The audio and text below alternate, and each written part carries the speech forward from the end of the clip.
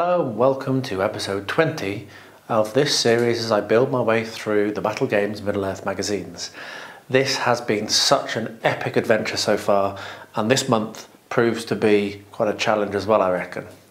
As I stand here, I'm just uploading last month's, which was a really good fun build in Moria, and the next month, which is now, is building Balin's tomb. Now, I mentioned at the end of the last video that I had made an attempt at doing this and failed. I wasn't very happy at all, and I've kind of just pretended I didn't do it mainly. I filmed a load of stuff, it went into the vlog, and it never became a build me video because frankly, I don't think anyone would want to build what I did. So this is going to be a bit of a challenge because there's a little bit of a psychological block, having failed once, but also it's going to be great because I'm absolutely sure that following these instructions will give a good result as they normally do. And yeah, I'm stoked to get stuck into it. I'm going to take apart the other build that I did, the other board. It's just pointless having it, it's going to take up space. And with what I'm going to do this month, I won't need to. So I'm going to cannibalise that a bit. I have some parts in there which I may be able to use, I think. I'm not sure, again, this month what my special build is going to be. It may end up being that the Balin's tomb is enough, frankly. And I think it probably will be with everything else that's going on and how busy I am. So I'm looking forward to it. I hope you are. Let's see what happens this month, and let's point the camera down and have a look and see what the magazine says. So here we are, modelling workshop for Balin's tomb. This is magazine number 21. In this PAX modelling workshop, we show you how to create Balin's tomb as a terrain piece. This will allow you to reenact one of the most exciting scenes from the Fellowship of the Ring film, when the heroes are attacked by the denizens of Moria. Within the final resting place of the Dwarf Lord Balin, the Fellowship faces a dangerous challenge. Trapped in the claustrophobic chamber, the heroes are forced to fight their way past a horde of goblins. This modelling workshop teaches you the techniques needed to make your own version of the tomb, a fantastic set piece that allows you to recreate this tense, exciting battle again and again. And as an aside, it is my favourite scenario in the entirety of Middle-earth strategy battle games, so I'm pretty excited. Although this scenery piece is constructed specifically for use with the Balin's tomb scenario, with a little imagination it could easily be used to represent any large chamber in Moria, Mordor, Isengard or even Osgiliath. And there's a hint, maybe we'll try to do it a little bit modular, not fix things in place quite so much, and then it will become more reusable. So you'll need cork floor tiles. Now I'm not sure I'm going to use those. I bought some wool tiles and they are a bit kind of rubbish and they flex, so I might use something different. Pen and pencil, foam card, craft knife and steel rule, junior hacksaw, pink styrene sheet, decorative wooden beading, not sure where I'm going to get that from, PVA glue and super glue, balsa wood sheets, polystyrene cutting ceiling tiles, hot wire cutter, scissors, gravel, small stones and modelling sand, 2 toothpick holders, clippers, textured paint, a selection of acrylic paints and several paint brushes. So there's quite a list of requirements there, but most of them you'll have if you've been building along with me, or you can probably find more easily than I can, stuck as I am in the wilds of Bulgaria, but we'll get there. So the first part is the chamber, and it talks about planning the tomb. So I'll read this out and then I'm going to get myself planned and then I'll bring you back for that. So we decided to make our tomb in separate sections in a similar way to the lake in Pack 19. This modular technique, yeah, my lake is still going, I'm still pouring resin. Did 1.6 kilograms yesterday of resin. This modular technique not only allows you to break up the amount of work you do, but also makes the whole piece easier to store. Now that's really a good idea, isn't it? Firstly, we decided on a size for the tomb. We wanted it to be 60 centimetres by 60 centimetres, or 2 foot by 2 foot, with a corridor leading off one edge. Therefore, we chose to make each section 30 centimetres or 12 inches square. You will find it very useful to draw a paper plan featuring all the components you intend to make. So that's what I'm going to do now. I'm going to get myself a pad and I'm going to start drawing. I'm going to work it out. I'm not sure what size I'm going to do. I think that sounds like quite a good size, 60 centimetres square.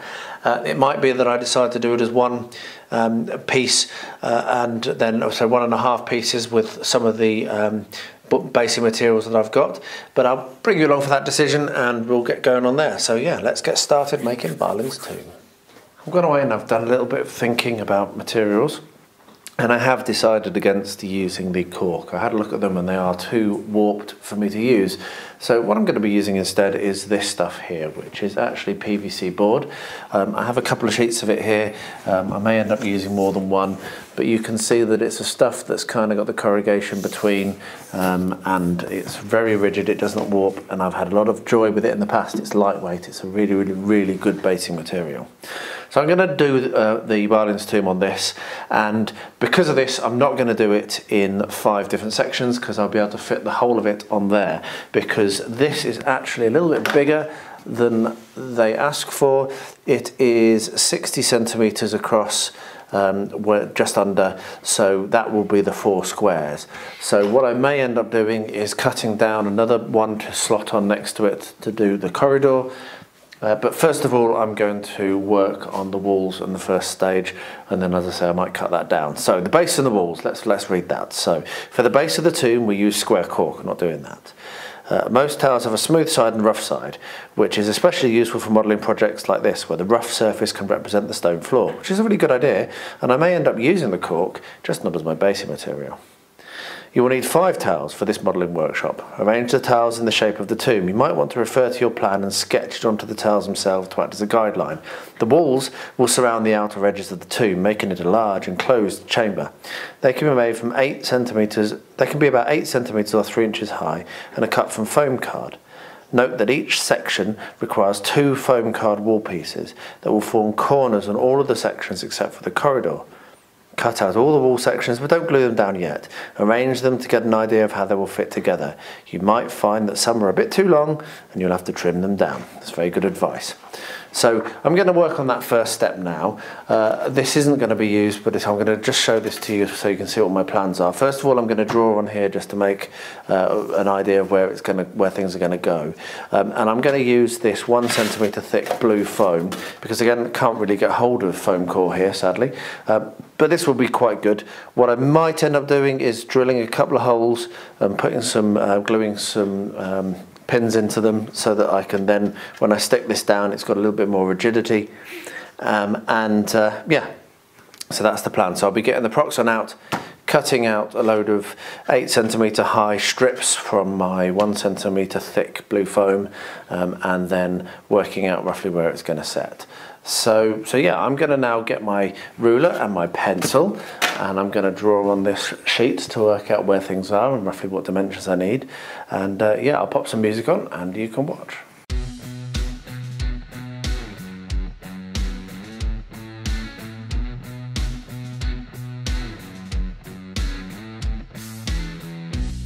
Well, that went well. I've got it all sketched out. I know roughly my dimensions. I've also read a little bit ahead and realised that I've not done the doorway as wide as they suggest. So I'm going to and ah about that. But all that'll mean is if I do it wider, then I'll just need to cut down my walls a bit. So what you can see in front of you is I've got my blue foam out and I've not got my Proxon. I'm actually not going to bother with it, not for now. If I can manage to do this just with a knife and a safety ruler, then I'll do that. So let me quickly show you that the width of these is around the 590 mark, 600. And the width of what I need to do is marked on here at around 584, 584, 573. So this width is pretty much perfect for 3 of the long lengths, and then the side that has the doorway on it, clearly they're going to be 2 shorter lengths, but they're also going to be able to be cut out of this, which is perfect. So what we'll do is, it says 8 centimetres, so we're going to mark 8 centimetres along the bottom here. I'll do this once and then turn the camera off because it'll just be repetitive. So we've got ourselves 8 centimetres there. We've got a square, which I am confident is 90 degrees. So we can line that. And then we have my epic straight edge. This one was just crazily expensive, but it is beautiful. It's so heavy and it has like a grippy kind of texture on the bottom, like almost like a cloth, and so it just doesn't slip. As you can see, it's actually hard to move even when you want to move it which is perfect really. You want it to be absolutely dead on. So there we are, we've marked that up, we've got that in line. So now we will very carefully and with multiple passes, as you know, cut that down. So that will mark in there. I'm actually going to extend my blade a little bit. Almost too long, this safety ruler. Really is good. A really nice straight cut, and just a little bit too long at the moment, but I can trim that down. So what I'm going to do is I'm going to cut out 3 more of them. That will be all 4 sides, and then I will bring you back in for the next step. Well, that went well. I now have 4 lengths all cut to 8 centimeters high there. So the next thing I'm going to do is skip a step. I always say I'm going to follow these, but then I never do I? So the next step was the doorway, but like I've said, I'm a little unsure as to what dimensions I'm going to do it, so I'm just going to leave that for now and have a think. So we're going to do step 3, which is the platform. The platform runs all the way around the inside of the tomb's walls.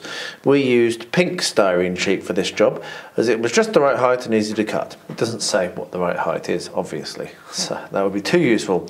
Mark out the styrene into straight lengths, about 5 centimeters or 2.5 inches wide, and use a hacksaw. I'm not going to use a hacksaw, top tip, to cut them out. Try to be as accurate as you can, because the straighter the cuts, the better the styrene will line up with your walls. Remember that the pieces of the platform will have to be slightly shorter than the cork tiles to allow for the thickness of the foam card walls. Now I did this measuring, so I did measure out, and I measured out leaving the centimetre. However, what I've decided to do is be a little more kind of belt and braces. So I'm going to do the same thing as I did for the blue foam. I'm going to come along and I'm going to mark 5 centimetres out on this, and then I'm going to cut out 4 sections that are 5 centimetres deep, using the same technique with the same tools, and it's going to mean that I can then offer it up, mark it and cut it absolutely accurately while it's sat on my board. So we'll grab a pencil and we'll mark our 5 centimetres, and we'll get our 90 degrees, and we will line that, and then we'll grab our epic straight edge, and then we'll cut it. And this will obviously take a few more strokes.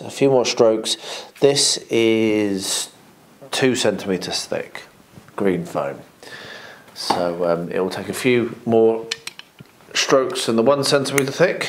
Might be 2.5 actually, can't remember. But still, we will slice this very carefully with multiple passes, and then it will cut nice and smoothly like this.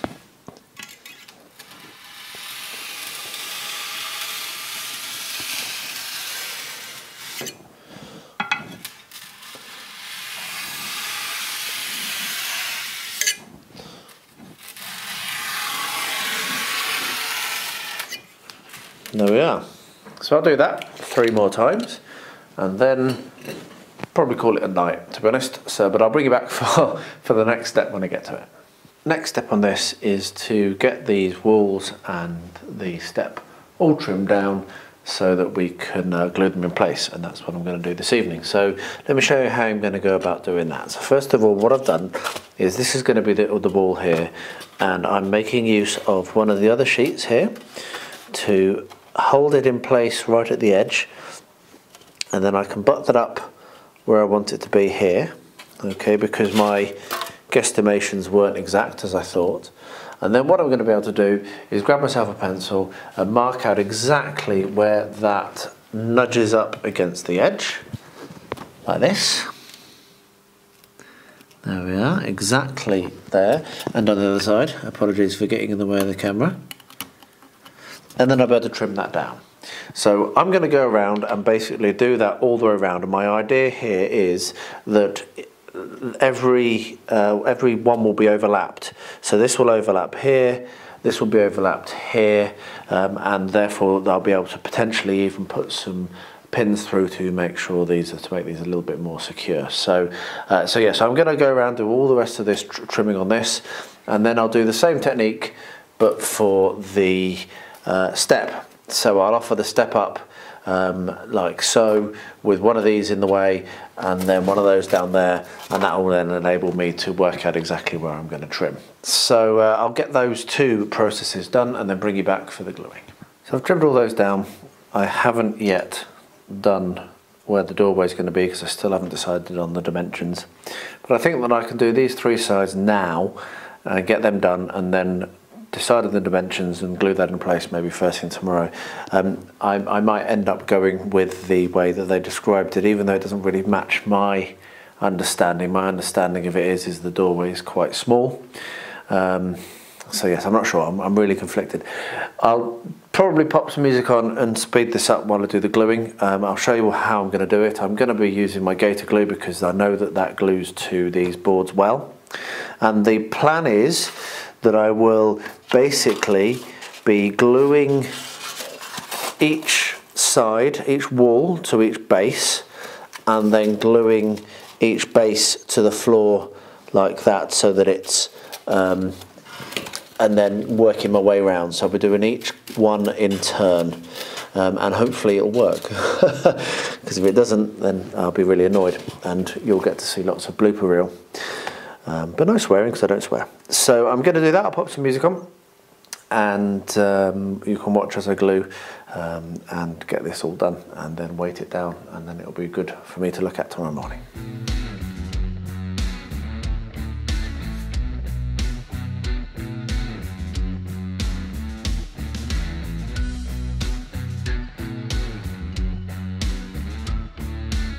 So what I've realised is that the doorway actually is going to be a whole piece with part of the centre cut out to make a kind of angular entrance, which is what they suggested to do, which I am going to do.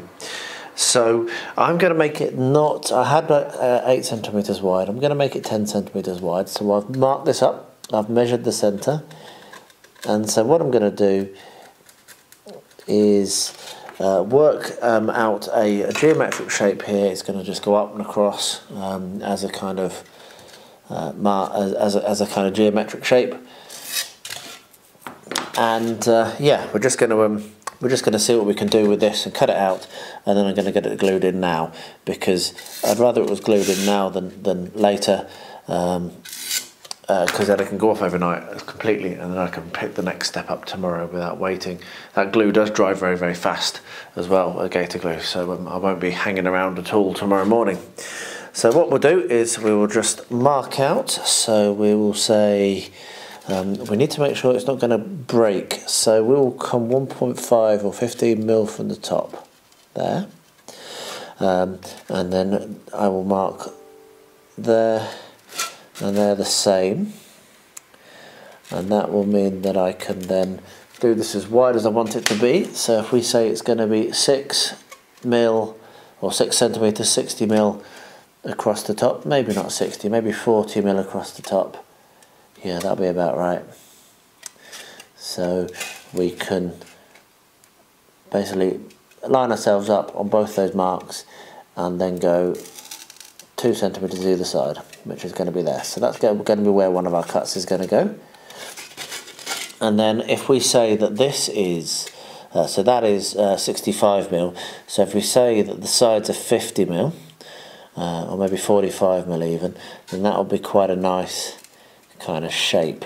But I'll have a look at it first before I cut it, because we'll draw it in, and then when we're happy with the shape, we'll come along with the sharp knife and we'll cut along these lines and remove this section, and then glue it in place. That wasn't very well done. Glue it in place with the step as well. So I'll be happy with that. Does it want to be slightly steeper? Does it want to be slightly steeper? I think it might want to be slightly steeper. So let's go for 40. Like that.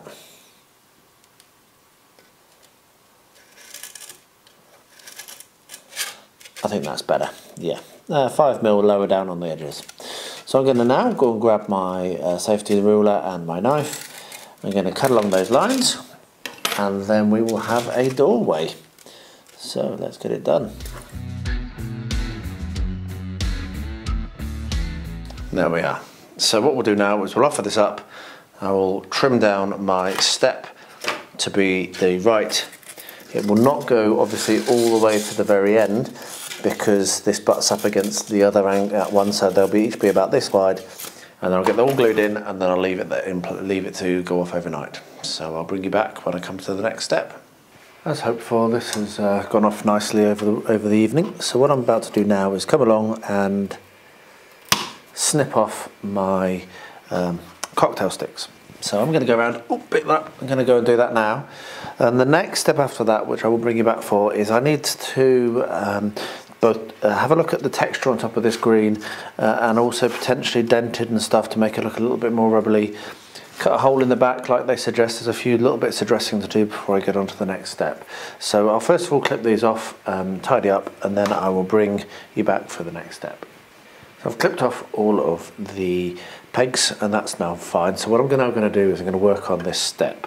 Now I probably should have done this before sticking them down, but you know, you make mistakes all the time, I certainly do, and so this is going to be slightly more difficult than it should have been, but fundamentally what I'm going to be doing, and I won't film all of this because it's going to be quite hard for me to actually cover it all, and it's also going to sound very nasty. What I'm going to be doing is basically coming along and shaving the top off that has all of the texture. Now I was going to do this, like I said, I should have done this before I stuck it down, because this will also allow me to give a little bit of a beaten up appearance to the edge, make it a little bit less even, and make it look like it is the ruined room that Balin's tomb was.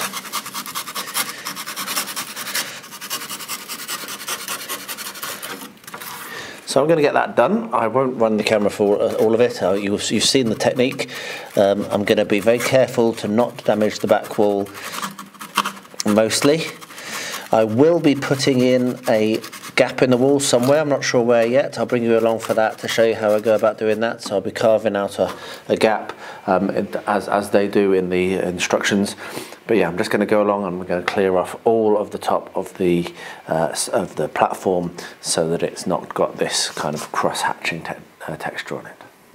I've gone around and smoothed off, or rather roughed up, all the edges, and I'm happy with that.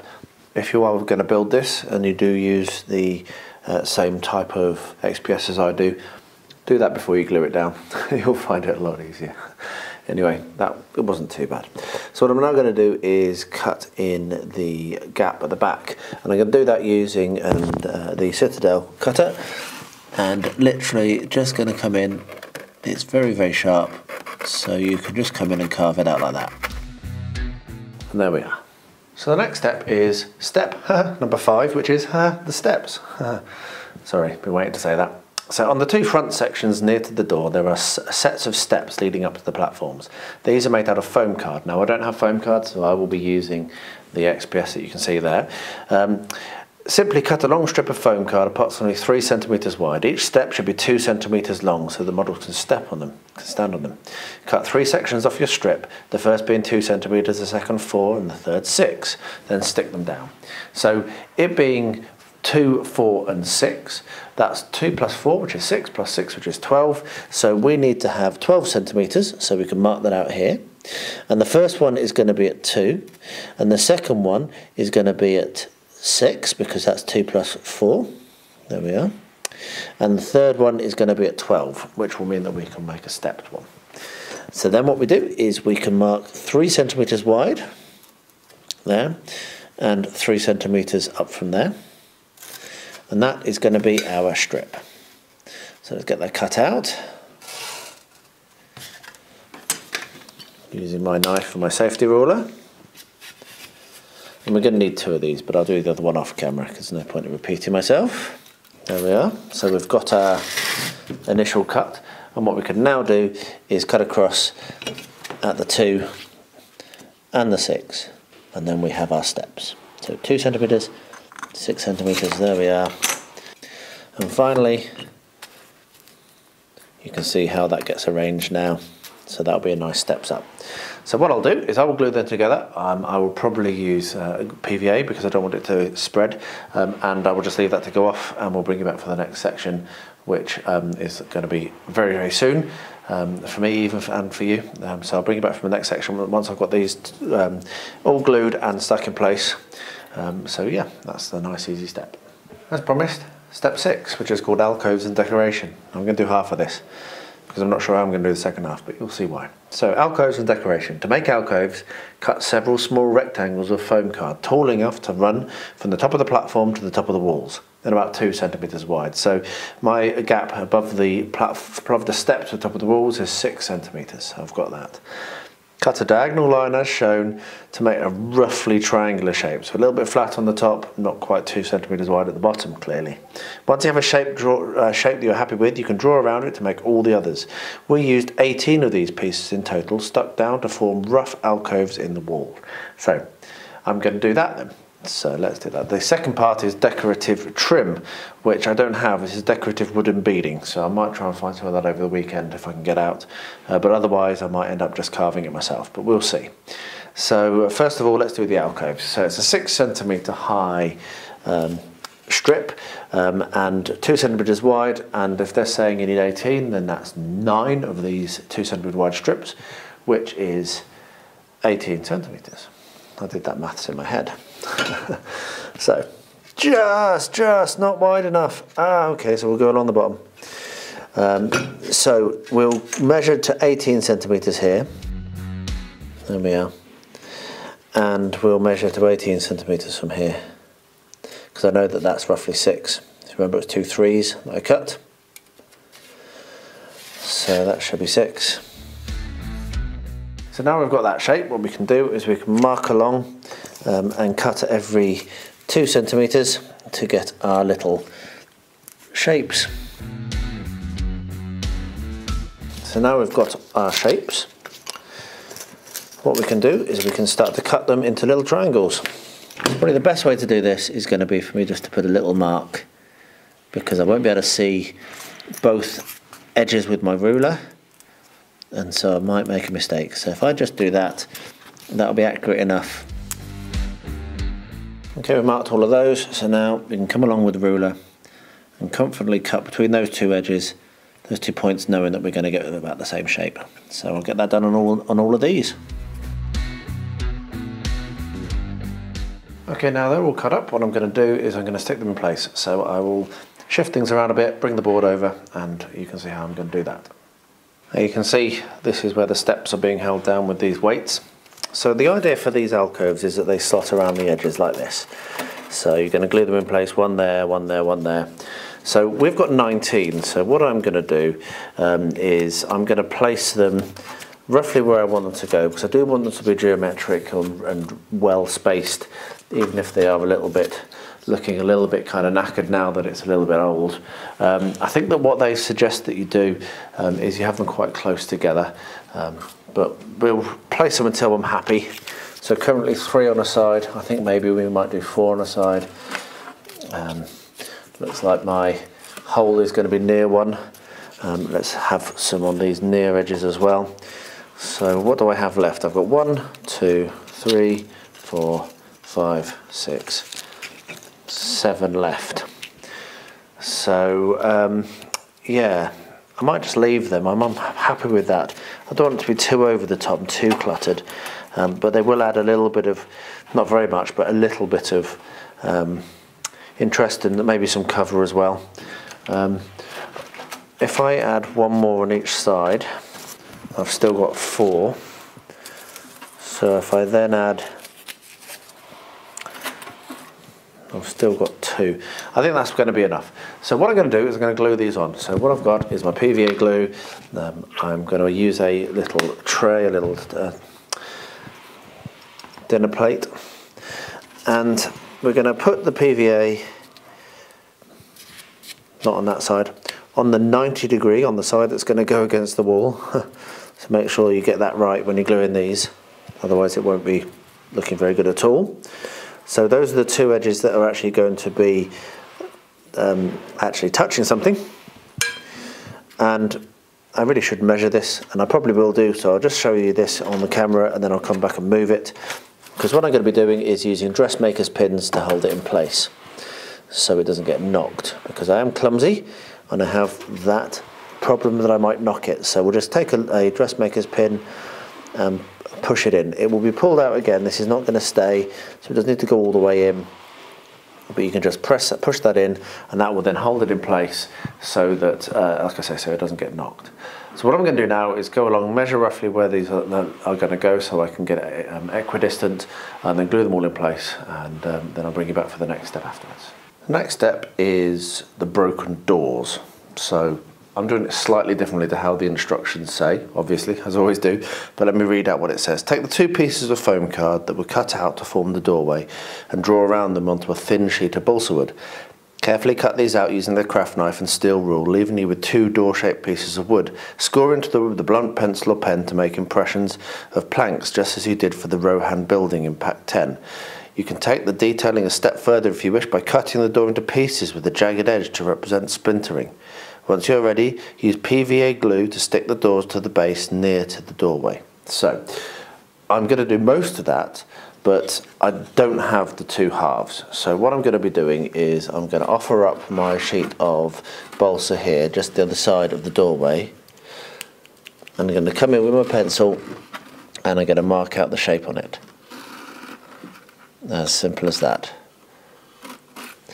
Now I was considering doing doing the doors opening and shutting rather than splintered, or having one still on the wall, one still attached and one not. And I might still do that, but what I need to do first of all is cut this out. You can see I've got the shape there now.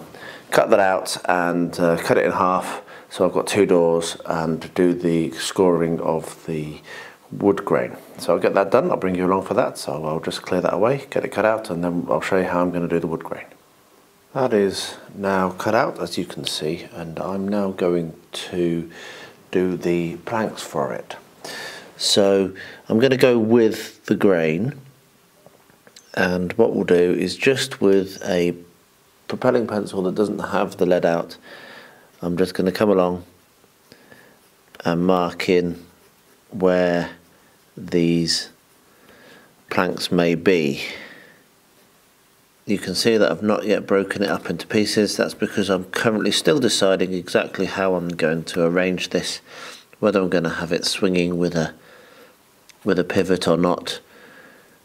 So I'm going to just get this done in terms of painting and, well, in terms of marking it out like this, and maybe I'll put some steel binds down, so that that's, because at the moment it needs a little bit more decoration. But that's how we're going to go about doing that. And then, so that you can match up, what you do is you come along and you score the end, and then you're going to be able to do the other side as well. So I'll get these done, and then I think I'm going to put these to one side and think, like I say, I'm going to move on to the next step. So these won't actually get finished straight away, but that's fine. The next step is the pillars, which is going to be a lot of fun. So I'll get this job finished and I'll bring you back for the next step when I get to it. Well, while I think about the door and how I'm going to arrange it, let's move on to the next section, which is the pillars. And so now we're on step 1, which is the columns. The pillars are made from the same polystyrene ceiling tiles as Pack 19's lake, which you can see in front of you there. That's what I've got there. For each of the pillars, you'll need 6 of them. For each of the pillars, mark out 4 rectangles onto the ceiling tile, about 14 centimetres long and 3 centimetres wide. Stick these rectangles together with PVA to make an oblong tube. Leave these tubes to dry thoroughly, as they will be a little fragile for a while. That's it's an understatement if ever I heard one. So what I'm going to do is I've cut off the edges already of 2 sides of this, because it's going to be easier for me to mark on the other side and get everything cut correctly, rather than where there's a lip and also where it's got a little bit of more texture.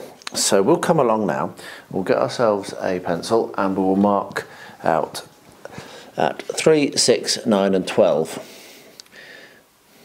If I open the pencil, it's still shut from doing the marking for the door. So there's 3, there's 6, there's 9 and there's 12. Okay, so that's going to be the width of this pillar. What we'll now do is we'll come along with my 90 degrees, and at each of those lengths I will just draw up. Now you'll notice I'm not worrying about drawing the length yet, or the height, or whatever, the other dimension, because I'm actually just going to cut out these strips, and then when I've got these strips, I will then measure out, trim them down, find out what I'm missing and cut some more, because I'm a bit lazy. So let's get that measured out and then we'll cut it. With that done, what I can now do is take my uber super safety ruler. This really is just my favourite thing that I've bought this year, I think. Never mind about that airbrush that I'm scared of using. Having a good safety ruler. And then let's cut these strips out. An alternative for this would be to get the Proxon out, which may give a slightly cleaner cut, but I just can't be bothered, and this is going to be fine. So there we are, we have the 4 lengths. I'm now just going to tidy up a bit and I'll bring you back for the next step. So the next one is to cut these to about 14 centimetre lengths. So let's see how many I'm going to be able to get out of each of these uprights. There's 1, there's 2, and there's 3. So I'm going to need to cut 4 more strips to get 6, because obviously I've got 3 pillars here and I'll have 3 pillars in the other 4. So I'll get that done off camera. I won't repeat this process on camera. But so what we're going to do is we're going to mark that at 14 centimetres, then mark that at 14 centimetres, and then cut each one out, just like that. So always use a safety ruler. And like I say, you could get your hot wire cutter out, but with a sharp blade and care, it's certainly possible and okay to cut this bubbly polystyrene. It's not ideal, but it is okay. So what I'm now going to do is sit and cut all of these out, and then cut 4 more strips and cut them out as well, and I'll bring you back when I get to the gluing stage. I have a big pile of sections now. Apologies for the banging in the background, the men are working outside in the corridor.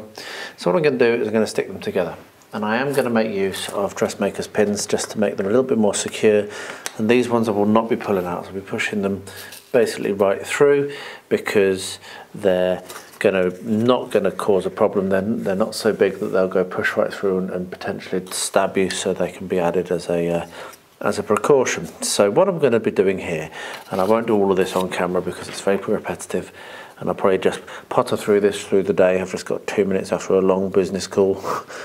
I need to get away from my desk, just stop going mad. So I thought I'd just make a start and put together the first one of these, and I'll continue through the day making these little columns.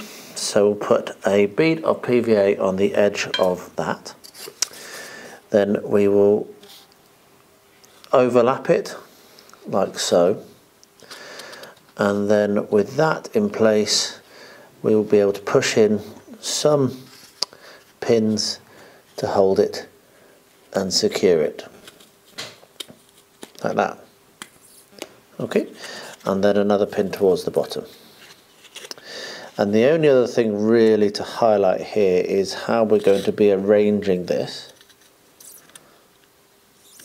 Just make sure that you don't do what I just did then. Make sure you push them in flat. So the only other thing to point out is this one overlaps that one, which means that that is going to overlap this one, and which means that then you'll make a square rather than a rectangle. So again, apologies for the banging. So let's pop some more PVA down here. And like I say, I'll just leave these to dry over the day, and I'll do a little bit every hour or so. Come and make another one. I've got to make 6 of these, it said, didn't it? So it'll be an all-day job to get all of them done, but that's fine. It's a marathon, not a race, fortunately. There's no time schedule on this one, really. What I have realised is I'm going to have to pull out the top pin, which is what I've been thinking, because we actually cut a shape. So I'll push that in like that, because you actually end up cutting a shape out of the top of this, and I'm going to need to pull that metal out, otherwise I won't be able to cut the shape. So I'll need to get in and extract that one, but I'm about to do that with tweezers, and I'll do that not on camera, because it might involve swearing. And it may indeed involve breaking it. If that's the case, that's fine, because I did actually make too many of these sides. So we'll just put some glue there, and then on the side, and then we've made our first one. So to reiterate, we're going to be able to push the pins at the bottom right the way in and not worry, because they don't need to come back out. However, the pin at the top should be pushed in just a little bit, not all the way, because we're going to need to pull that out before we cut the shape. So just bear that in mind. That's a little mistake which I will now rectify. I'll let you know if I rectify it or if I just damage it. The alternative is I could use this one as the damaged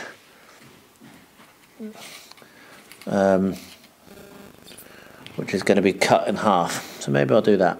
Maybe I'll just do that. There we are. No, that came out. You can see this is a good idea, but you need to be accurate and careful.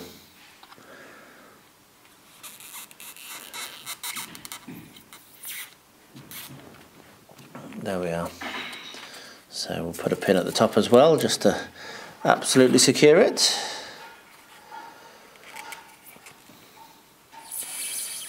There we are. And we have our first column. So I now need to do that 5 more times, and I'll bring you back for the next step when I get to it.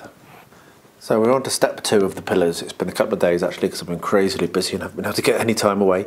So step 2 is making the indents. Next, to make the indent on the corners of the pillars, you will need to create a template out of thin card. Cereal packet is ideal. I've got some old dog food packet. Mark out a rectangle approximately 10 centimetres by 2 centimetres. Draw a line down the centre lengthways. At one end, mark out a triangle so that your template is an arrow shape. Cut out this obelisk shape with scissors or a craft knife. Lightly score along the centre line with a craft knife, then fold it in half. Now, by positioning this template on the corners of your pillars and drawing around it, you will have a perfect guideline for the indents.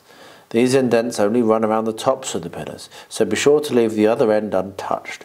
Use a hot wire cutter to cut the indents out of each corner. So let's get that done. So first of all, what we'll do is we will mark out about 10 centimetres down here, and then we'll mark about 2 centimetres across and draw that line. And then we'll mark about 2 centimetres across there, and then we'll check that that's 10 centimetres, which it is. So now we've got our template shape, and what we can now do is cut that out and start to do the task that they describe. What I will also do actually while it's here is just mark the centre line as well. There we are. And I may as well actually mark the triangle, then I'll just cut the triangle out. So I'm going to do about 1.5 centimetres down for the triangle. It doesn't say the size to do, so that'll be fine. So what we'll now have is a triangular shape there. So I'll cut that out using my craft knife and a safety ruler, and then we will bring the pillars over and get the one of the hot knives I've got, and we'll cut them out. So I'll get that done, and I'll show you what I'm doing when I'm doing the actual pillars. This next step is quite fiddly. I've just practiced on one, and I'm relatively happy to now show you on camera. These are stuck together, but not very well in some cases. This may be a bad example to put on camera, but anyway, we shall see. So the first thing I'm going to do is I'm going to offer up my template and draw around it. Okay, and I'll do that on all the corners while the pillar is at its most stable. Okay, so I'll get that done.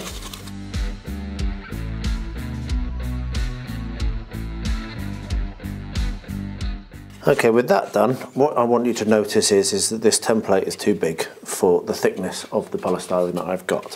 So bear that in mind when you're doing this.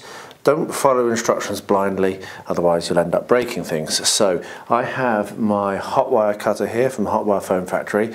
I tried with the wand, but I just can't get that damn thing to work, so I found it much easier with this. And what I'm doing is, it's turned on now, so very carefully and very inaccurately, what I'm doing is this. And you can see that it's possibly going to take me multiple passes because I'm a bit shaky and I'm not very accurate.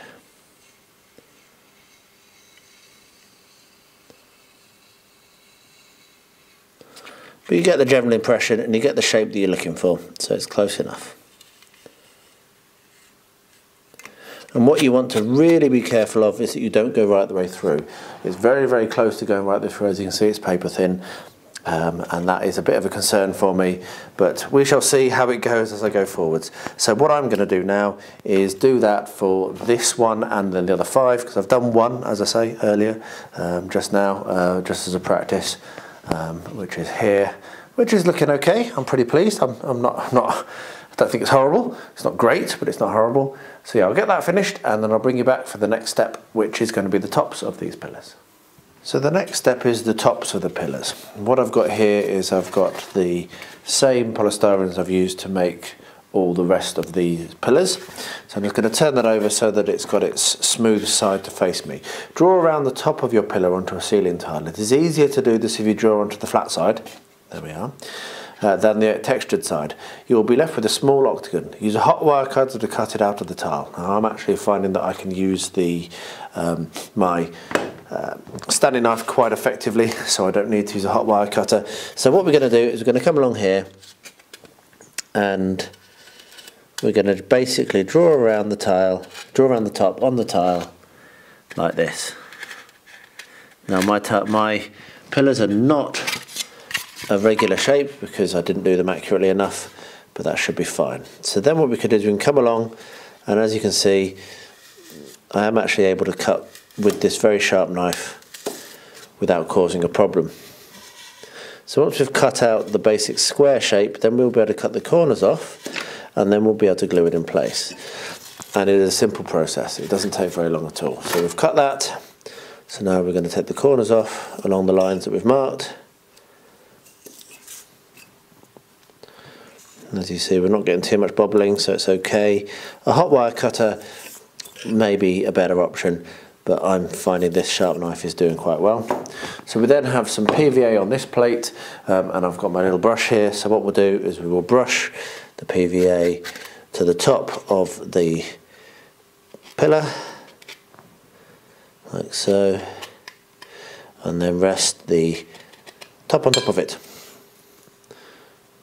trying to make it so that it matches roughly. There we are, that'll do. So that's how we're putting the top on these pillars. So I'm going to now do that on the others. I'm not going to do it on the one that I'm going to have as a broken pillar. There's no point, I don't need to. So I've just got 3 more to do like that, and then I'll bring you along for the next step when I get to it.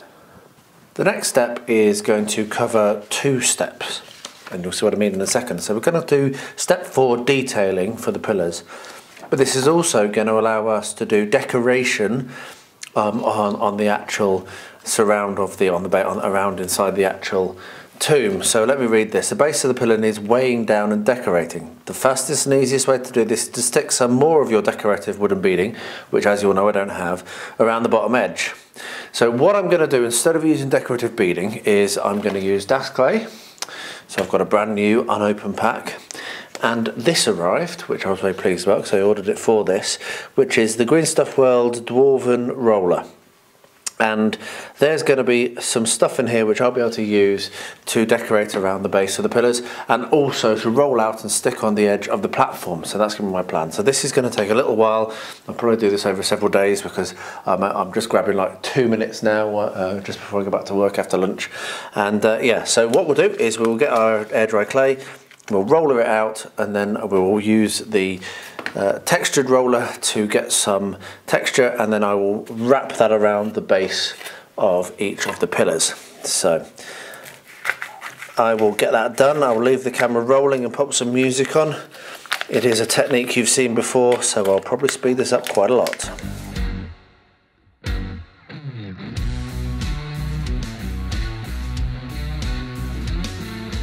I've been umming and ahhing a little bit about the next step on this for a little while, and I think I've come to a decision.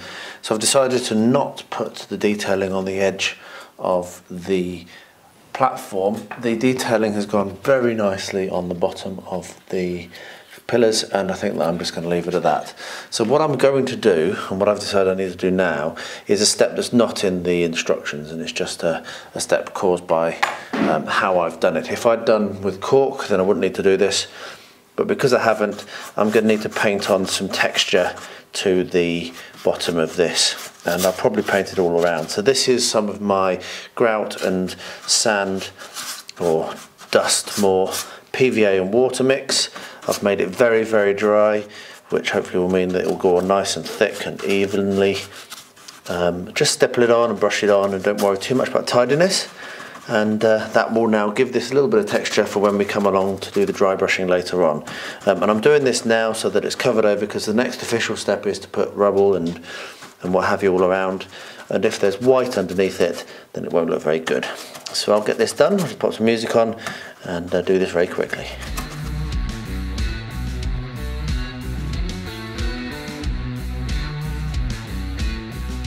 There we go, that's done. So I'll let that dry and then I'll come back and do the next step.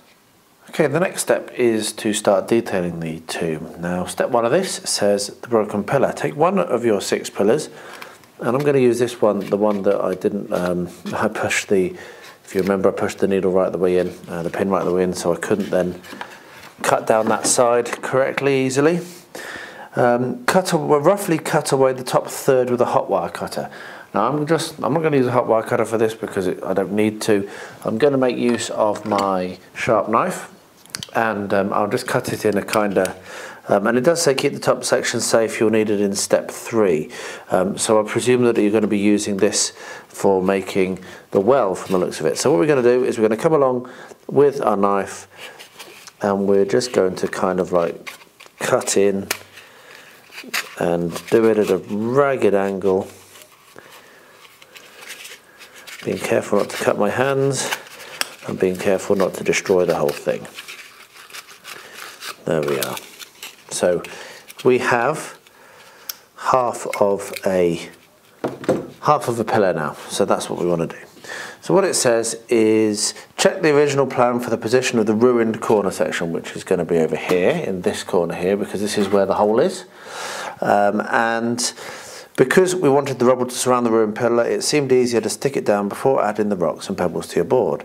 So you stick the pillar down with PVA. Once the pillar is stuck, pour a little PVA glue into the hole in the top and begin to stuff small pieces of polystyrene and a few bits of gravel into it. Add more glue and stick even more bits of polystyrene into it. Repeat this process until the hole has been completely filled. Now, I'm not going to do that because that's completely wasteful. You don't need to fill that. What we need to do is we just need to fill the top of this, so we can get a little bit of XPS or foam or something, or if you've got squirty expanding foam, squirt that in there, let it go off, and then we can glue just a very small amount of rubble over the top. So that's for later. What I'm going to do first of all is I will glue this down into place. So we'll do that just using some PVA as it suggests. So I'll run a bead of PVA around the inside, not around the base of this, like that, and we'll stick it down, making sure that it's roughly an even distance from each step. There we are. Right, so I will let that go off. I haven't yet decided whether I'm going to stick these other ones down or not. I probably won't. It does make some sense to have them movable, make them a bit easier to play around, and yeah, it is just pretty cool. What I'm going to do while that's drying is I am actually going to do the scattering of the terrain around the ruined pillar. And the main reason for doing this is actually going to then bind in to the ruined pillar and help it stick a bit better. So what we're going to do is we're going to drizzle some PVA like this. Get yourself a brush and spread it out, and then drop your sand and gravel mix onto the PVA. And then when you're done with that, what I will do is drop some 99% alcohol onto the top of the rubble and then put some more PVA on top of that, and that will then seal it all together into one. Now what we're actually going to do is have some rubble up here as well. I possibly should have painted this first, but we're just going to kind of hope that we can fill it in. So I'll put a load of PVA in this corner, like so. And this potentially will be a process that might take me quite a bit of time, a couple of days while it goes off. So I probably won't film the entirety of the process, but I will bring you back for when we block off that and start to fill it up. So I'm now going to go and grab my sand, and I'm going to scatter it around, and I'll put some music on so you can watch.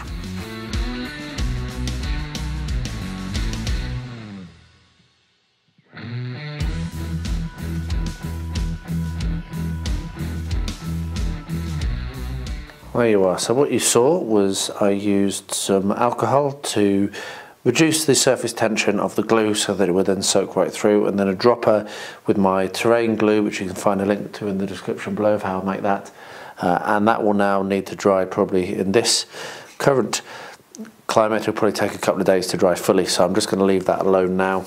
Might scatter a little bit more. I also used 3 different grades of my sifted sand, from the largest to not quite the smallest. I'm not going to use any of the smallest because it really is very fine, but I'm just scattering a little bit of the second smallest, what I call grade number 2, just over the top, and that will now look really, really nice when that's dried. So I'm going to let that go off, and I'll bring you back for the next step very shortly, which will be filling this in, which I might do now. I'm just going to tidy up, clean up. I've made a bit of a mess just past the edge of the wall here, and unfortunately my magazine is right there, which is a bit clumsy of me. So I'm just going to tidy that up, and I'll bring you back to show you how I'm going to fill this in and make that look like it's full of rubble as well.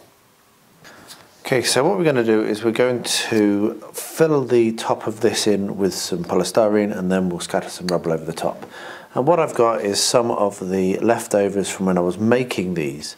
So I'm going to do this very, very roughly, just cut it down into shape because it doesn't need to be perfectly accurate.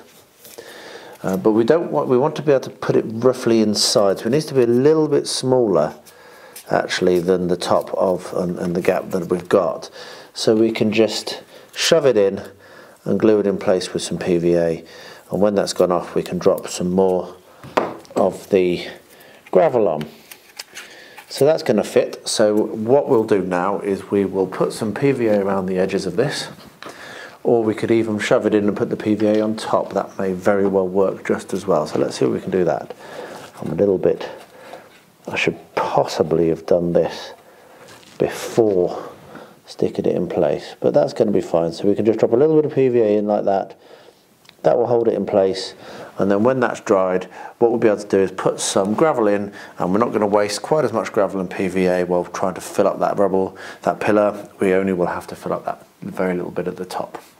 So there we are. I'm going to let that to dry now, and I'll bring you back for the next step shortly.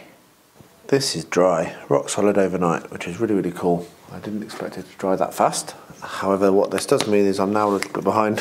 Well, I could actually be moving on to the next step. However, what I need to do first is fill in this. So I'm going to put a bead of glue just around the edge. I don't want to overload this because by accident I've actually got quite a nice little texture in there anyway, because I used the lumpy XPS white foam. So we're just going to grab some of the same sands that we used before, so a little pinch of the larger sands, just drop it in, and then some of the slightly smaller, and then when that's dried, then that can be painted. So yeah, let's put that in like that. There will be some loose which will need to be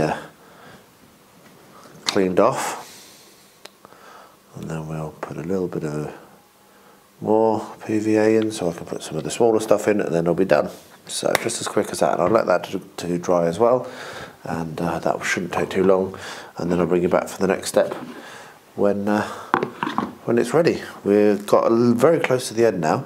The next step is going to be making the well, which won't take me very long, and making the sarcophagus, which probably will take me ages because that involves painting on the dwarven for, which is probably the hardest part of this whole thing. So anyway, there we are. So I'll let that dry and I'll bring you back for the next step shortly. First of all, apologies for the bad light. We've been without power all day, which is a bit of a pain. So I've got no lights. So I'm getting this done very quickly. I won't be able to work either, which is even more of a pain because having a hobby like this isn't cheap. Anyway, next for step 3 of detailing the tomb, which is the well. Making the well is very quick and easy. Simply take the top half of your broken pillar, turn it upside down and use a hot wire cutter to carefully slice it to size. You'll be left with an octagonal well. Dwarves never make anything circular. Cut out a square of foam card, roughly 5 centimetres square, and stick the well in the centre with the PVA glue. So here I've got my offcut, which I can cut, and here I've got some black foam, which I will also be able to cut up. So I am going to, again, not use a hot wire cutter because I haven't got it out and I can't be bothered to go and get it, and I have no power, so I can't. So what I'm going to do is very, very carefully cut this, which is probably going to be quite hard because it's actually falling apart already because it wasn't very well glued. So I may find that actually before I do this, I am going to want to pin it. So I'm going to grab my pins and put a few more in, just so that it doesn't fall apart on me, because right now, as you can see, it really is. So I'll stick some pins in it.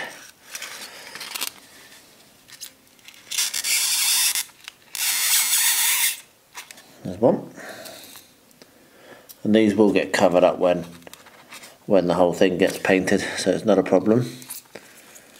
And there's another. Nope, do it a little bit shallower than that. Fortunately, it's too small for these pins. These pins are a little bit too long. This might end up going very badly wrong. Let's see if we can cut it.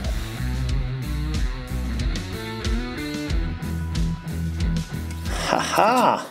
I did it and it didn't fall apart. Isn't that amazing? Right, so what I'm now going to do is cut out a square of this black foam that I've got here.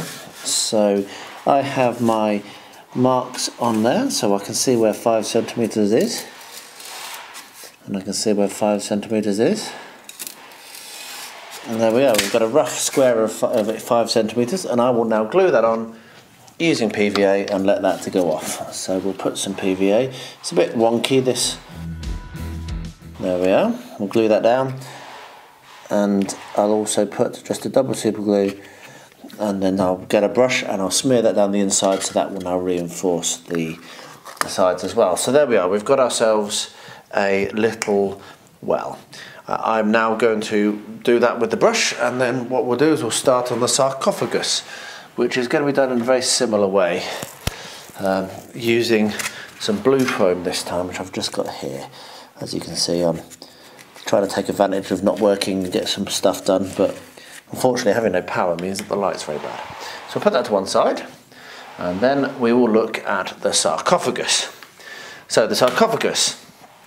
To construct the sarcophagus, we used 2 toothpick holders. Now I don't have 2 toothpick holders, so I'm just going to move straight on to the alternative approach. A foam card sarcophagus. Another way to make the sarcophagus is to construct it out of foam. Cut out 4 rectangles of foam card. 2 should be 5 by 3 and 2 should be 6 by 4.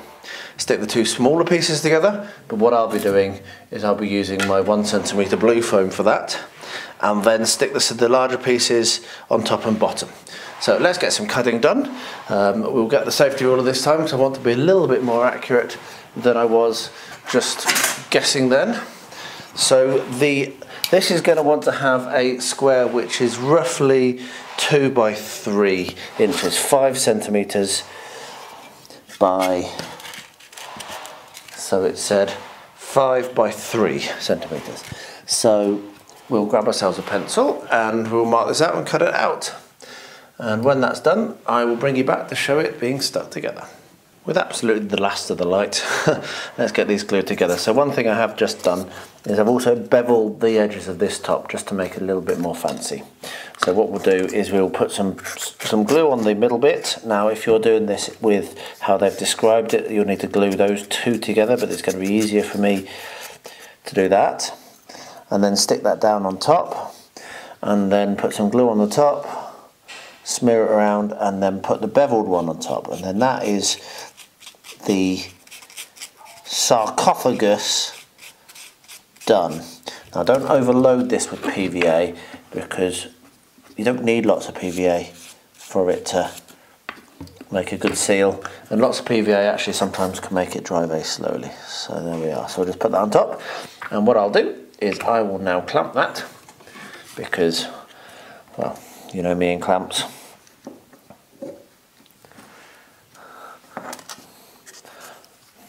So very, very loosely clamp it, and then we can shift to make sure it's central, and then when we're happy with its positioning, tighten the clamp and then get one more and drop that on, and I'll leave that to dry. Hopefully the power will come back, and hopefully next time we'll have some light and you'll be able to see a little bit more what I'm doing. I've been staring at these doors and I've not glued them in or painted them. And the reason why I've worked out is because I've done them wrong. I'm not very happy with how they are. I've done the planks crossways. I'm sure that's potentially a legitimate way that you can do doors, but I'd rather have them upright. And so what you can see, I have done some other ones, which I've got one side and then I've got the broken up pieces. And I'm going to glue this one in so that it's actually standing upright and it's kind of like a jar, and then these ones will be scattered onto the floor like in the instructions. So what I brought you along on this video for is just some very, very basic thing. Is I would like to have some iron bands on this door. I want to have it for two reasons. One, it will look cool, and two, it is a bit flimsy because it's only balsa wood. So what we're going to do is we're going to take this cardboard, which is just an older pedigree chum box. Not that you could see that because of where the light is. It is a pedigree chum box. And I'm going to draw basically around the shape here, like that, just so that I've got the width exactly. And we'll cut that out now just using a knife. And we'll get some strips of cardboard. And then what we'll do is we will glue that in place onto the door, and yeah, when that's glued and dried, then I'll be able to come along with the paint and paint them silver or metallic or whatever I decide to do, and then it will both look good and also add to the structural integrity of the door. So yeah, that's what I'm going to do. I'll get these strips cut out and glued on, and I will bring you back for the painting step. There we are. So we just need to cut that now down into the correct dimensions that we want, and it'll be good. So maybe 5 mil across, about that, 4 or 5 mil across. There we are. And what we'll do is we will just glue them in place with the coloured side down. So we'll glue one there, and we'll glue one there, and then we'll glue them on the other side, and I might actually put them so there's 3. So let me cut another 2 of those dimensions, and then that will look really good, I think. For glue, I'm going to use PVA. I'm not in a major hurry for this, so just a little bit of PVA on the bottom of each of these bits of cardboard, and then that will dry overnight, and then I can come to the painting next. So just put a little bit of PVA on my plate, and then just run the bead down the back of the cardboard, and then put it in place, just like that. So what I'll do is I'll glue the rest of them in place, let them dry, and then the next step for the door will be the painting. It has got to the time in this video to have a look at my previous attempt, which I had all the sorts of high hopes for when I started it, but it just never really happened, and it's really frustrating because I put a lot of effort and time into it, and it's in a lot of my early vlogs. You'll see videos of this, but I've not touched it for ages, and I'm now going to take it apart. I did it on a cardboard base. That was the first mistake. I did manage to get the warp out, as you can see, but that took some doing. I didn't take the texture off of my foam, which I have managed to hack off on this other one. I made the same mistake twice. What does that say? But I attempted to get rid of it with some application on this side of filler, which just didn't work. And if I turn it round,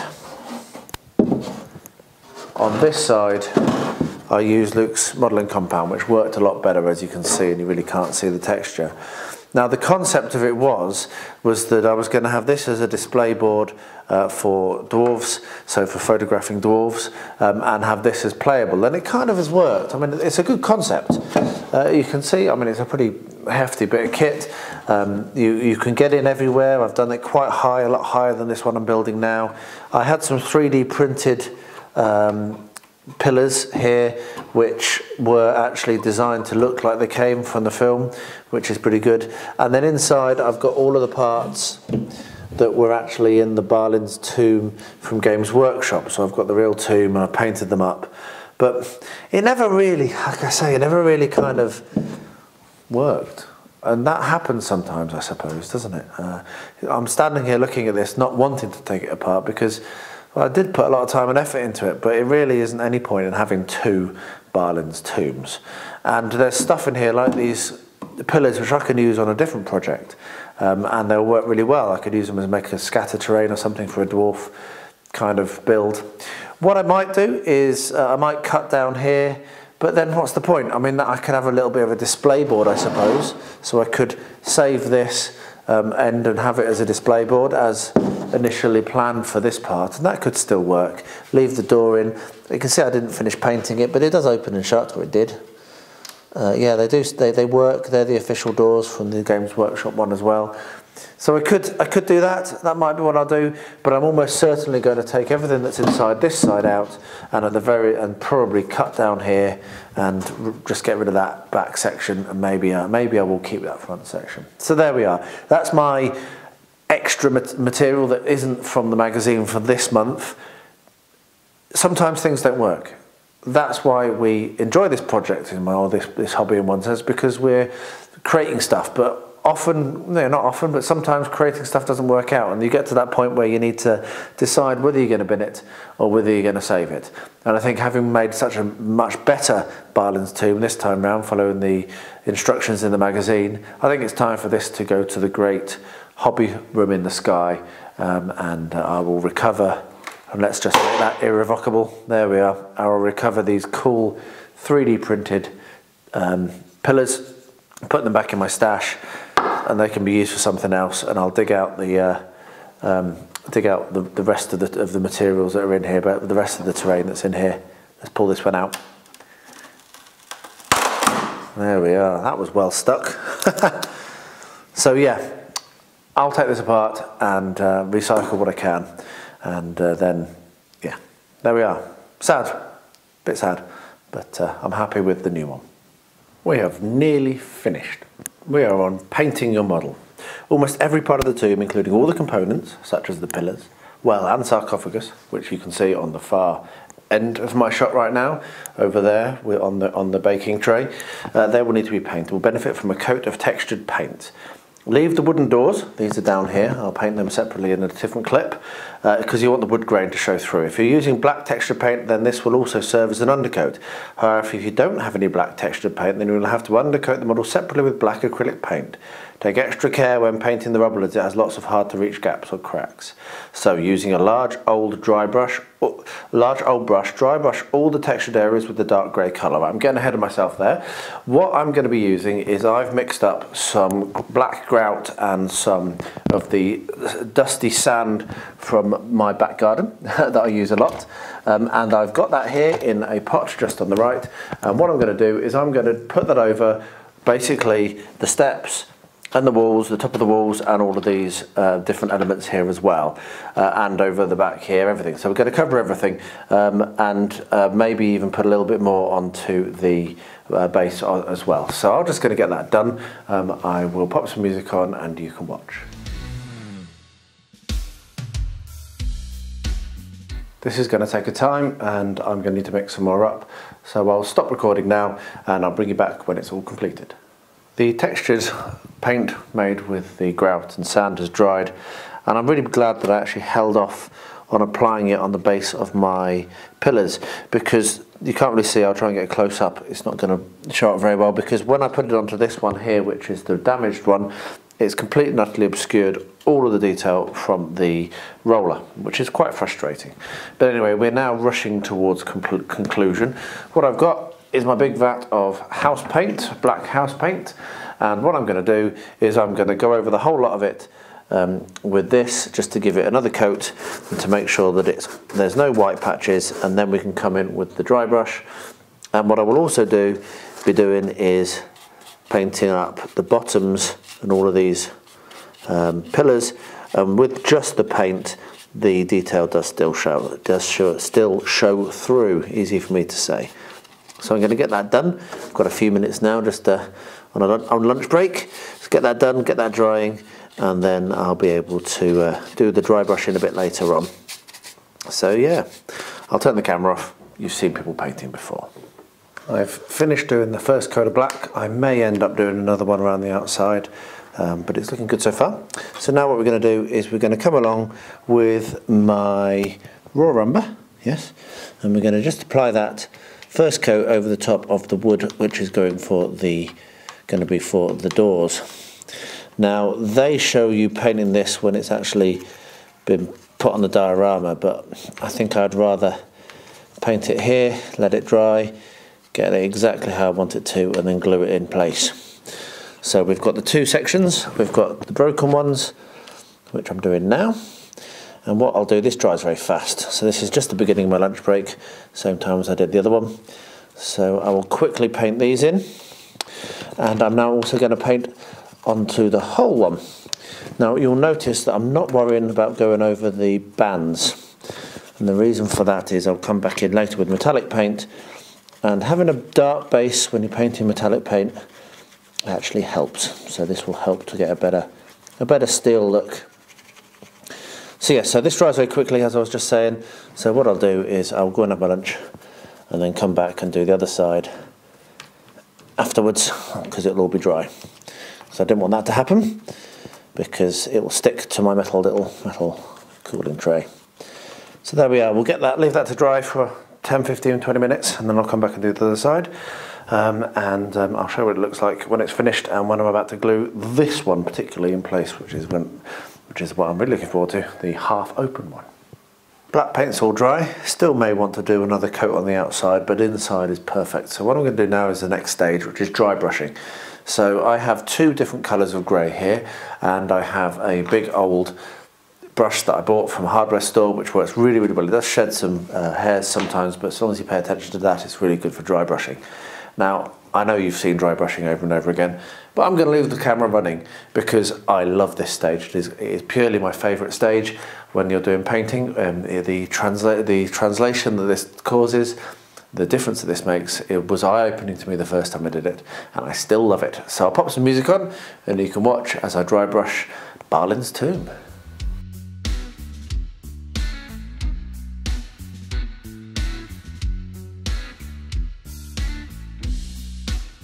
I just love that, I really do. Love watching the dry brush come out. So what I'm going to do now is the second dry brush, which is going to be with the lighter paint. So I'm just going to grab a different brush. It's only been a few minutes since I did this. And I've got a lighter grey, and this is going to need to be done very, very much lighter. So I would definitely get my rag to start with and take most of the paint off. And I also won't be going over the whole of it, so I'll be just going over the tops of the highest points and around the edges. It is underground after all, so I'm not going to do very much, just take a couple of minutes. I have already dry brushed the other items, which I'll show you in a second when I've done this, and then we're nearly done. I just need to glue on the broken doors and put the other door in place now that the dry brush is finished.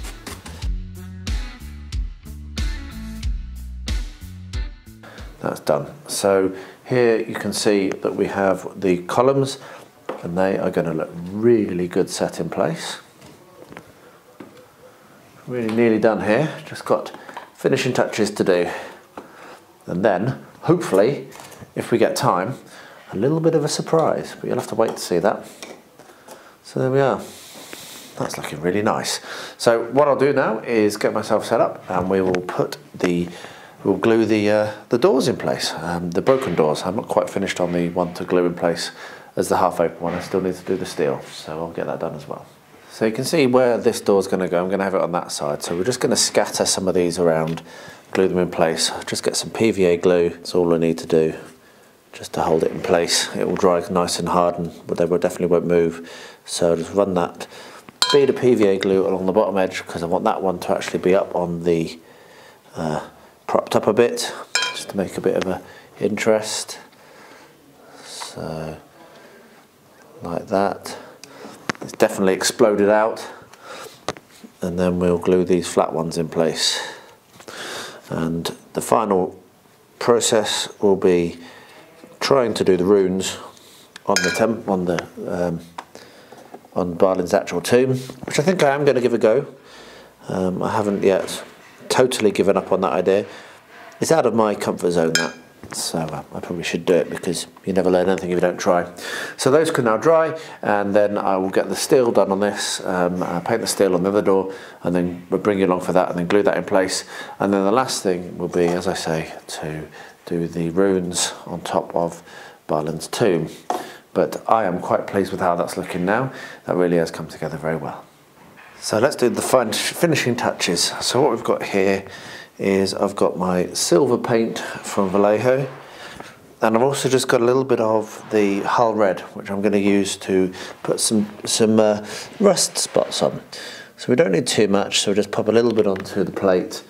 I'll get my water, which I didn't have to hand, just a little bit of water, and what we'll do is we'll take that and very carefully apply that to the bands, being careful not to go over the edges, because otherwise we'll have to come back with more of our wood colour. And the idea is this is quite a stark contrast, and it is a stark contrast, so it's working how I wanted it to. So we'll get this painted silver.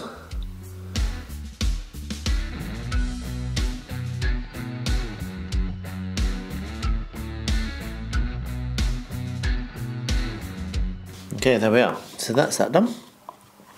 So now what we'll do is, it dries very quickly, it just takes no time.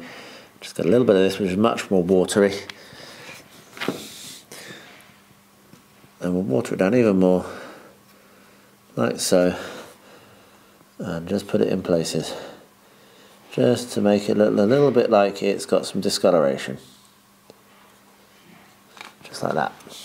Didn't even need what I put on the palette. It's the problem with these little droppers. I know everyone loves the droppers and hates the Games Workshop stuff, but if you only want a tiny amount, it's very, very difficult to only get a tiny amount. And you end up waste, which is what that is, pure waste. Anyway, there we are. We have the door. So what I'm now going to do is move the camera around, get the glue out, and stick it in place. Right, there we are. So that's where the door's going to go. So what I've got is a little bit of the PVA glue, which I will paint on the bottom. To wash this brush well, it's not what I normally use for glue. Hopefully I won't regret doing this. And then it's going to have a little bit at the top as well, and just along that back, just so that wherever it touches, it's going to be able to bind itself. It'll be a little bit delicate, you don't want to be bashing it and treating it badly, but it should be okay as long as it doesn't get knocked too badly. That reminds me, there's a little bit of repair work to be done over the back as well, where one of the things, the sprue popped out away from the wall when I was dry brushing, so I'll have to get that done as well. I'll do that with the same thing, just a little bit of glue, and it'll go in. So that now will go there and stick nicely, hopefully. There you are, dries nice and clear, so it's okay. There we are, the door is in place. As has been established, I was most nervous of doing the runes on the actual sarcophagus. So I had an idea, and I think it's going to work, and if it doesn't work, then I'll have to make a new sarcophagus. What it is I went onto the interwebs, and I found a picture of the inscription that is on the tomb, on the actual sarcophagus. And I'm going to glue it on. And the reason I think this is actually going to work is because it's supposed to be a little bit white. It will look a little bit more like it's actually a special stone rather than just being carved in, so it'll look a little bit fancier. And also, it will actually say what it's supposed to say rather than just some hard to read scrawl, which is probably what I'd achieve. So what I'm doing is I'm very, very carefully cutting out around it using my safety ruler as a straight edge. Easier than using scissors, easier to get a straight line and be a bit more accurate with your cuts. So we'll cut that out and then I'll stick it down simply using PVA. And hopefully it will work. And if it doesn't, you'll see. So first of all, did I measure correctly? I measured it correctly. Look, that is a perfect size. You'll see that I've cut it so that it's got a little bit around the outside. So hopefully it will look like a bit of stone that's been specially cut and carved to go onto Balin, son of Fundin, Lord of Moria. Here lies. So we will very, very carefully pick that back up again. If we can, there we are. And very, very, very carefully drop it in place and get it to line up. And then weight it down because we don't want it to curl. And as everyone knows, wet paper curls. So I'll weight that down.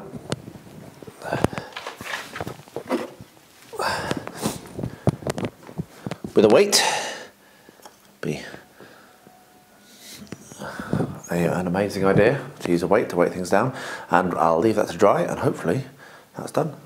So there you have it, the completed build. Printing out and sticking on the Balin's tomb inscription worked really well, apart from the fact that there was a little lump. So it's not stuck down quite right.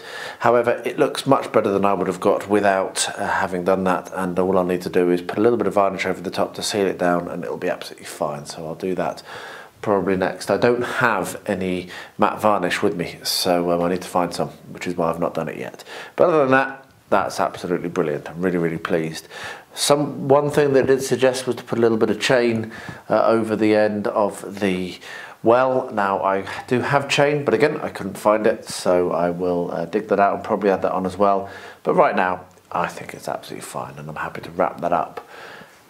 I am really looking forward to playing a game on this. I'm just going to say that, and if I do, it will be being filmed. So keep an eye out on my channel, and if it's done by the time you're watching this, if you get to this late, then there will be a link to said video from here or towards the end or somewhere around now, which you can click on and go and have a look and see, because this is pretty much my favourite scenario. I love it. I love the March of the Ents as well. But Balin's Tomb, I've played it lots and I do love it. I'm really pleased with this. I'm very happy with how it's turned out.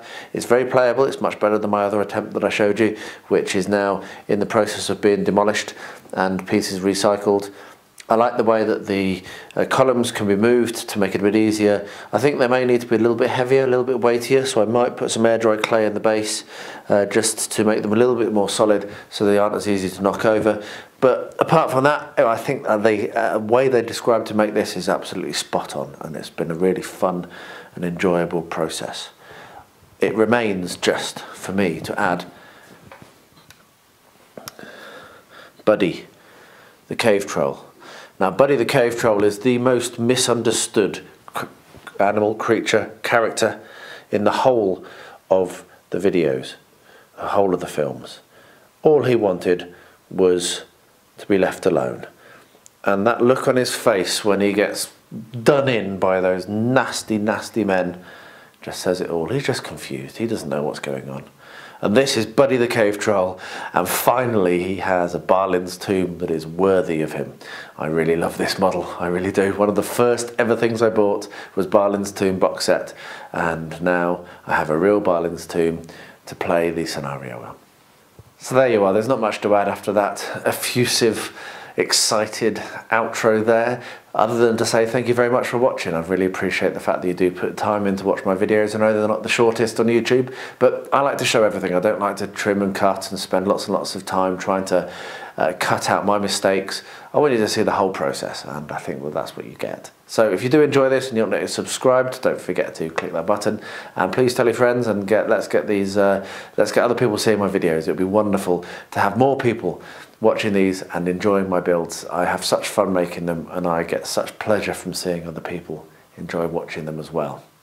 So yep, thanks for watching, and I will see you again next time, and please stay healthy, stay safe, and stay well.